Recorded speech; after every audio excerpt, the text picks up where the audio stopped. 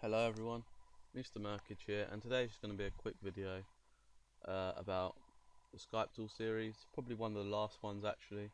I've just got a couple more things to show you, so yeah, let's just get right into it. What I'm going to show you first of all is how to clear the history of things. So if we copy this and get a couple of buttons in,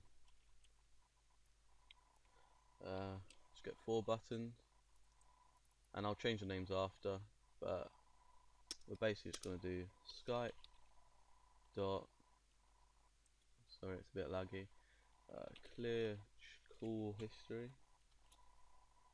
for that one, clear calls.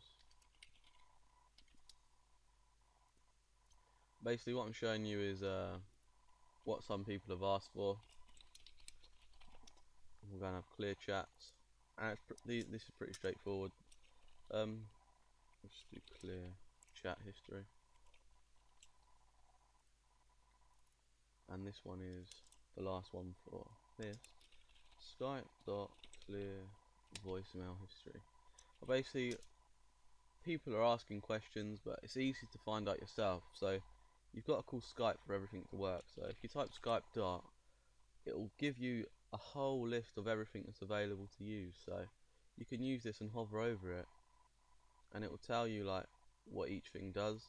So if you can't work something out, just use that and you'll find it yourself. It's pretty straightforward.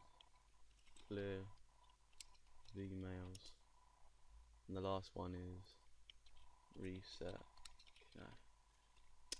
cache, whatever. Skype dot reset cache. So that's that. That will clear all your chats and stuff. If you say you got a lot of contacts and they don't stop spamming you, that you can use that for that. So that is them. Another thing I could show you is what's something else I didn't do that you would like to see.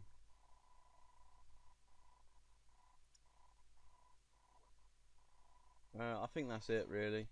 That's all I can think of. I've covered pretty much most of the stuff you really need to know.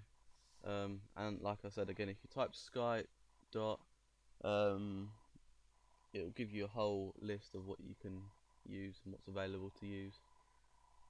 So that's it really. Sorry the video's short, but I'm coming to the end of the series and I'm running out of things to do. So again, if you do have anything you do want, please leave a comment and I'll try my best to get it done for you. So yeah, if you did like the video, please leave a thumbs up and I will see you next time.